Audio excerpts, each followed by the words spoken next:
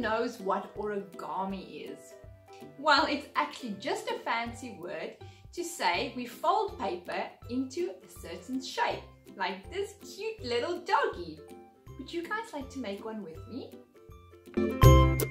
To make your origami dog, you will need some paper, a pair of scissors, a black marker, and some paint or crayons. To start, take the top corner and fold it down so that it is even with the opposite side. Now you almost have a sailboat.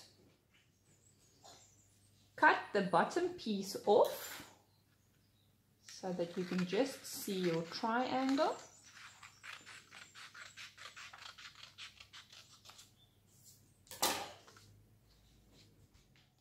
To make your doggy's ears, you can fold the corners of the triangle down so that they can go over the sides,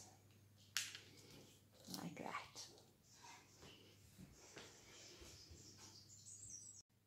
Next, fold the bottom corner of your triangle up to make your dog's snout.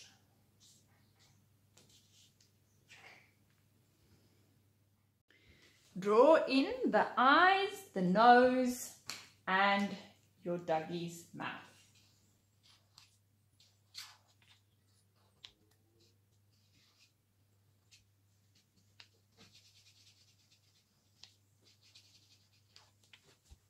Lastly, you can color in your doggy.